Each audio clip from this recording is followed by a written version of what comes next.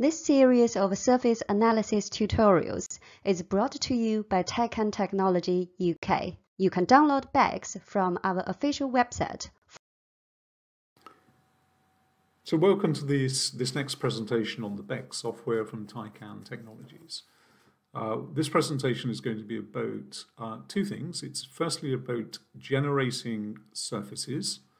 So we're going to create surface models. And the second thing that we're going to do is we're then going to look at the three-dimensional roughness of surfaces. So that's two things in one video. So first of all, the surface generation.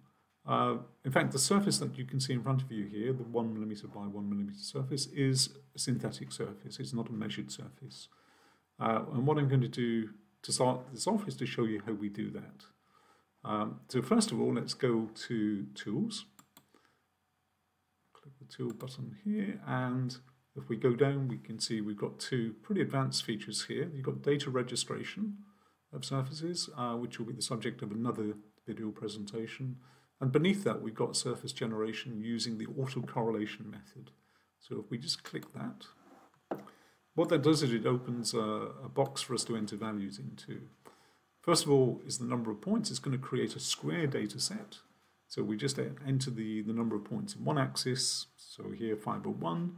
We enter the grid spacing. So 501 with a 2 micron grid spacing is actually 1mm. We've got then two key parameters which generates the nature of the surface. First of all is the autocorrelation length. That gives us a parameter which shows you the closeness of two parameters, two data points next to each other. So it's a random surface, but this is a very fundamental value that gives us the nature of the surface, which gives us the type of image on the right. The next value is the magnitude of roughness. Now that's simply the RMS value of the surface here. So you can see in this box it's currently set as default to 0.1. What I'm going to do is I'm going to change that to 2 microns.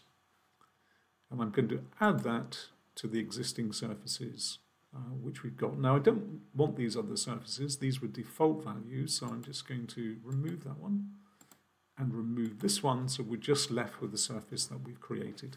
If we did include the two previous values, we would end up with an even more complex surface with multiple wavelengths and multiple roughness characteristics, but that would be for another day. What we can now do is we can take this surface, if we wish, and export that into some finite element package, or we can create a surface that we can then use in BEX. So let's simply do that. We just click OK. And what will happen is that will generate a new surface with a roughness shown here.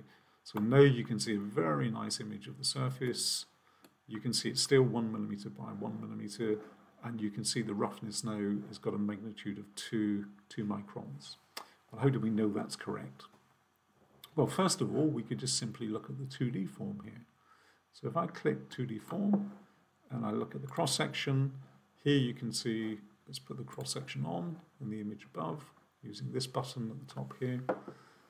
You can see that here's a typical rough surface, and if we were to look at the PA value, because it's the raw value, and in particular the PQ, not the PA, but the RMS value, you can see here it's 2.087. So it's not exactly 2 microns. That's because this line is just one line across the whole surface. What we've done is we've created a surface where the overall roughness of the surface as a 3D parameter is 2 microns. And you'll see that because if we go to the top-down view here and we move this, we've got a slightly different value for PA. It's now 1.906 here. Sorry, PQ, 1.906. So what we're interested, so we've demonstrated here the first aspect. We've generated a random surface. The next aspect is we wish to calculate the three-dimensional roughness of this surface. So to do that, we need to switch to the third tab here, 3D form. So let's click 3D form. What we can now see is there's no information in here. We don't need to do the 2D cross-section, so let's remove the section. Let's go back to our conventional view of the surface here. And let's see what the three-dimensional roughness is. Now this is very simple Because the surface is nominally flat, we don't need to apply any Gaussian filters to this. It's a nominally flat surface which has been synthetically created. All we need to do is to take the value relative to the zero mean or the mean z. It's going to give us the same value. So let's do the mean z. Let's apply that to the surface. And beneath that, you can see a list of S calculations. So this is the key part of what we're doing in this presentation. We want to just see what the S values are. So first of all, the SA value is 1.596 microns. That's for the whole of the surface. The second parameter is exactly 2 microns. And you recall the surface that we generated, we defined the surface as having a roughness of 2 microns. So here you can see we've actually used the SQ ISO calculation, and the SQ value for the surface is exactly 2 microns. The other parameters here, you will need to look at your text, your metrology text, but there are lots of parameters here, which include things like the number of peaks, the peak surfaces, the peak surface density. You can see that here, that's around 6,000 peaks per millimeter square. And you can kind of see that in the nature of this rough surface. So that concludes this short presentation where we've demonstrated two first of all, a very unique feature, which is the generation of surfaces. As far as we know, there are no other commercial software packages that allow you to do this. And the capability of doing that leads to some quite exciting surfaces. And I'll just give you another example of that as I finish off. And the second thing we've done is we've now used the three-dimensional surface without the need for a Gaussian filter. We could apply a Gaussian filter, and that's being shown in another lecture on the surface roughness of dental surfaces using X-ray data. And what we've done here is, because we've generated this surface, we had a nominally flat surface to finish. If I just to finish off, I'm just going to show you something. I'm going to go back to Tools, Surface Generation, Autocorrelation. I'm going to show you what would happen if we were to take the default values, which are already here. So this has got two autocorrelation lengths. It's got a 4 micron and a 200 micron.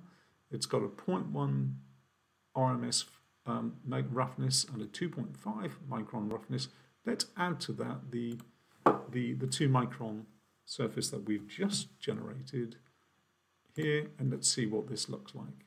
So this is now going to be the combination of all of these. So let's click OK, and let's see what we get. So this is now processing. So it's taking 3 surfaces and bringing them all together to create this surface here.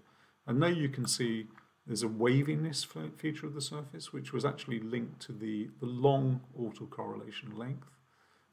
And you can see there's roughness here, multiple levels of roughness. So if we were to take a cross-section through that, you can see here some waviness features, some multiple levels of roughness as well. So that's obviously it's a very exciting capability in terms of understanding the nature of roughness. And it's also very useful for looking at the measurement of rough surfaces. That concludes my talk. Thank you for listening. Again, as I've said previously, if you want to download the software, it's BEX. It's freely available from the Taycan Technology website on a limited release of a duration of 1 month. If you then like to use the software, you're free to do so, but obviously you need to contact the company to make a payment for the software. Okay, thanks for listening.